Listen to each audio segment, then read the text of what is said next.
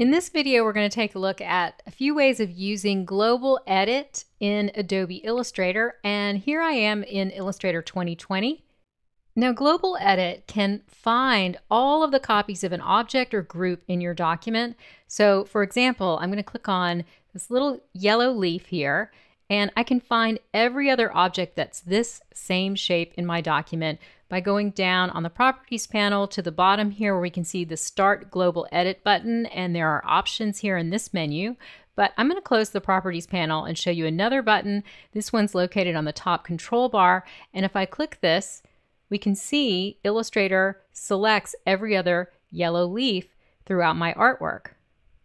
And now with everything selected, I'm just going to go up to the top control bar and choose another color swatch here. And then when I deselect, you'll see all of those leaves change from yellow to green. And global edit also works on groups like this flower here. So with this flower selected, I'll go up to the top control bar. And again, this is the global edit button. Now it's not called global edit in its tooltip here, but you can see sort of a little pencil in this icon here just to differentiate it from this button here that allows you to select similar objects by their appearance attributes, color, and that sort of thing.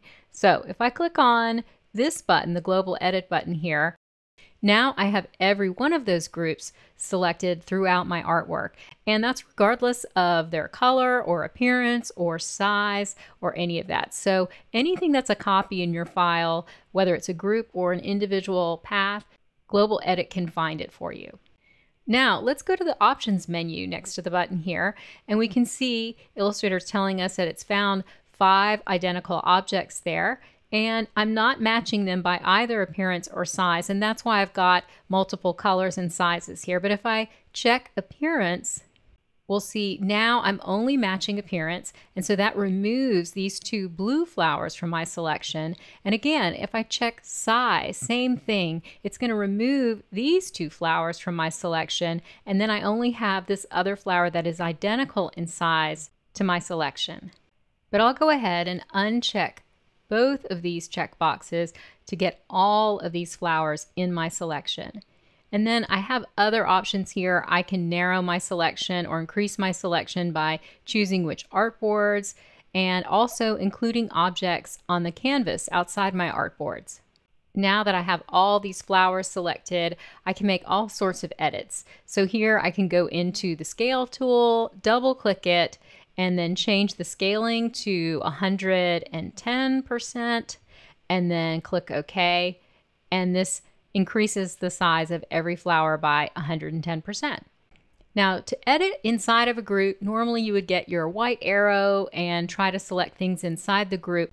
But sometimes that can be a little difficult when you're dealing with an object like this that has many objects inside of this group and even nested groups. So for a situation like this, I prefer to use isolation mode.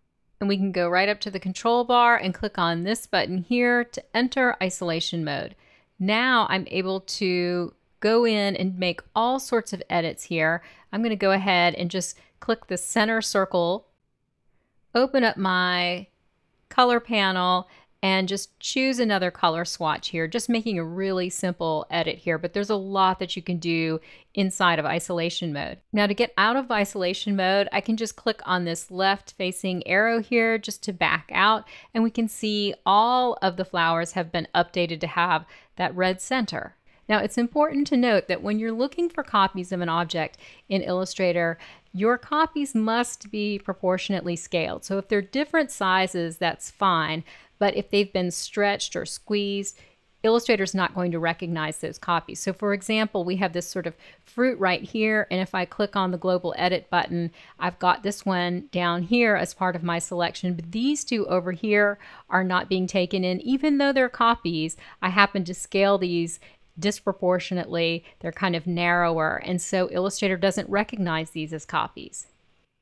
So disproportionate scaling is a problem, but rotation is not. So I'm going to select this little group of berries here, click on the global edit button, and you can see I get all of these berries in my selection, even though some of them are at different rotations. So using global edit in Adobe Illustrator allows you to find all the copies of objects in your document and update them across your artwork.